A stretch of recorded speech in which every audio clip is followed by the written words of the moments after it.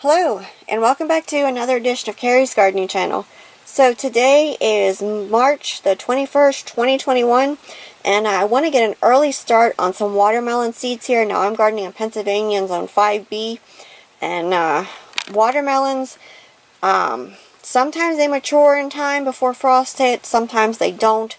So I'm going to be growing two different varieties this year.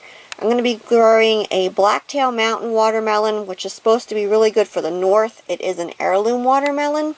And then I'm also going to be growing a Sugar Baby watermelon, which is supposed to be an early mature. So I have my watermelon seeds soaking here in a light solution of neem oil. And that helps to prevent seed-borne diseases. And I find that it helps a lot. It also helps to prevent what they call anthracnose, which can be on the seeds, and it's devastating, can be devastating to your crops. So I find that just pre-treating my seeds here really helps a lot. So I'm going to be using the Jiffy peat pellets here. If you're really careful with transplanting, you can use cell packs, but I prefer to just use the peat pellets here, and then I'll be transplanting them into a larger Jiffy biodegradable container. So I'm just dumping a little bit of the neem oil solution over my peat pellets here, and what that's going to do is that's going to help prevent any soil-borne disease.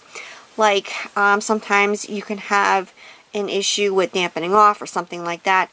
This will help to prevent that.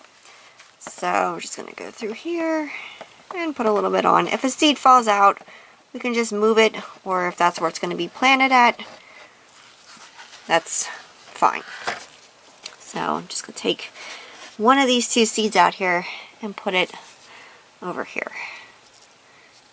I'm just going to move these two here because I don't need these two right now. Whoops, my seed's kind of fallen. It's a little slippery. I'm wearing gloves just because of the neem oil. So I'm just going to take my watermelon seed here, pushing it down the back of my nail, and I'm just going to gently cover it here.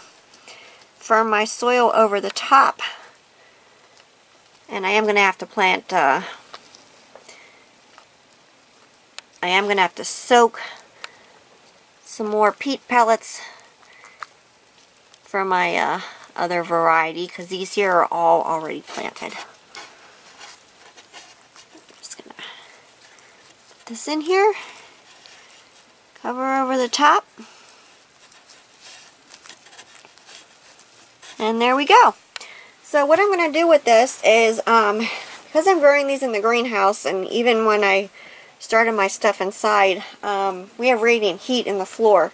So that's what I use as my germination mat. And you can see some of the pipes here, they came out from being covered, but what these do is they run hot water through them, and this is actually my heat source.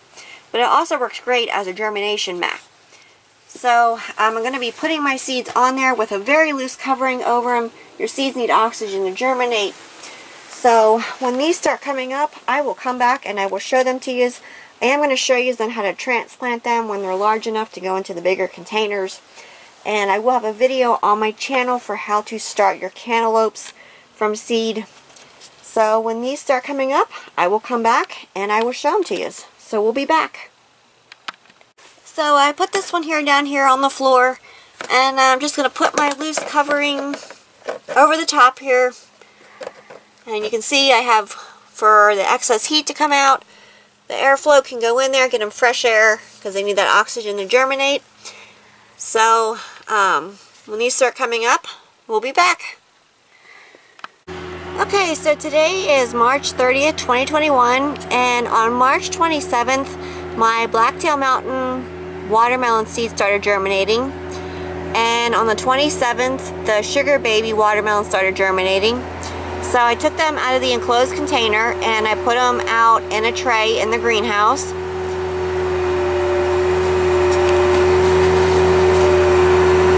So you can see this one here has a root starting to come out the bottom. And when I transplant these, I'm going to be transplanting them into the Jiffy No. 5 biodegradable containers. So I'll come back with a video and I'll show you then how I do that. So I really want to get an early start on the watermelons. So when I transplant these, I'll come back with another video. So if you like my video, please like, comment, subscribe. Please don't forget to hit the little notification button. Those times I put a new video on. And also follow me on Twitter. I have a link down in the description for my Twitter account. Thank you for watching and hope you have a nice day. Bye.